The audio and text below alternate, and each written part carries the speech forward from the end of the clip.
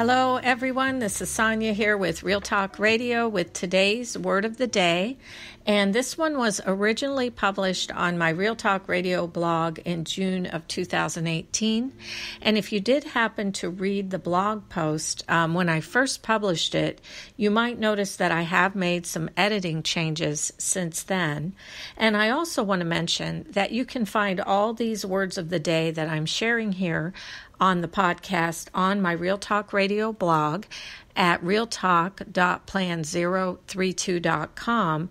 And I also have them posted on my Patreon as well.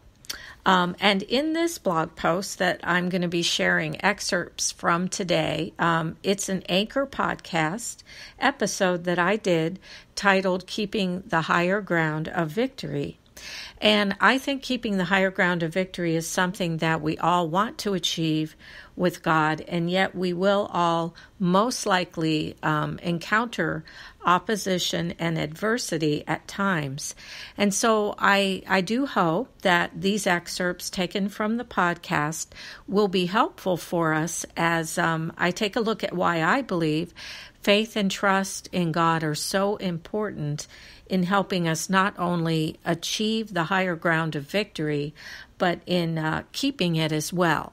So I am just going to go ahead and share a couple of excerpts from the podcast. If you have been coming out of a time of transition and into a new place with the Lord like I have, or if you are still in transition, adversities are going to come. And when they do, we are often tested to our very core, and we might become vulnerable to doubting God. Part of what I believe the transition stage is about is an opportunity for God to deal with any obstacles within us that might hinder us from being able to enter fully into a new season with God. And that might also hinder us from seeing the fulfillment of our God-given promises. So when adversity comes, if we can stay in faith and stay on our path with the Lord, I believe we will be much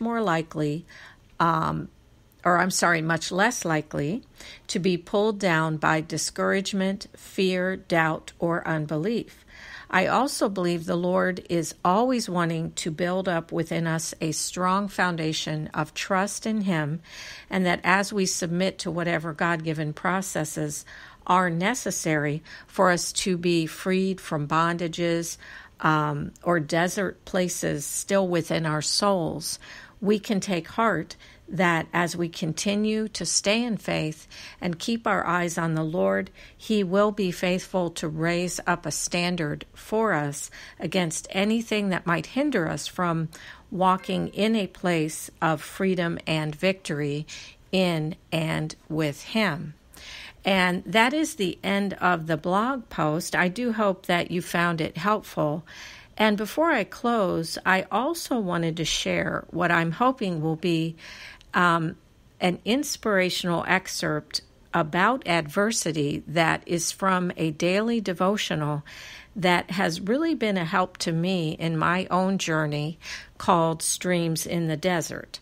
So I am just going to go ahead and share. There's a lot more to this, but again, this is an excerpt from that devotional, which I do highly recommend if you haven't checked it out. And again, it's called Streams in the Desert. So here is the excerpt.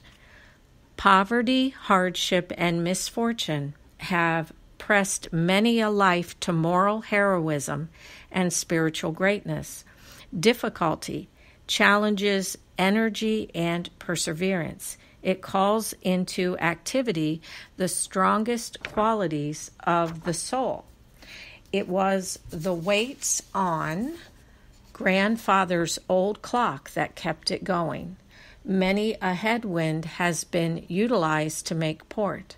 God has appointed opposition as an incentive to faith and holy activity. Like combat, like victory. If for you He has appointed special trials, be assured that in His heart He has kept for you a special place. A soul sorely bruised is a soul elect. Okay, and that does wrap up today's Word of the Day. And if you would like to hear the full podcast episode, Keeping the Higher Ground of Victory, just be sure to look for my podcast, which is called S. Mills's Show, and it's available, of course, here on Spreaker, but also on iTunes, Spotify, and iHeartRadio. And this podcast episode is also available on Anchor.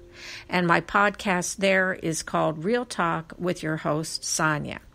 Thank you, as always, for joining me. And I do want to mention that I am doing these daily words of the day during the week, but not on the weekends. So I won't be doing one tomorrow or on Sunday, but I will be back with you again on Monday with another word of the day, and I look forward to that. Until then, this is Sonia with Real Talk Radio, signing off for now.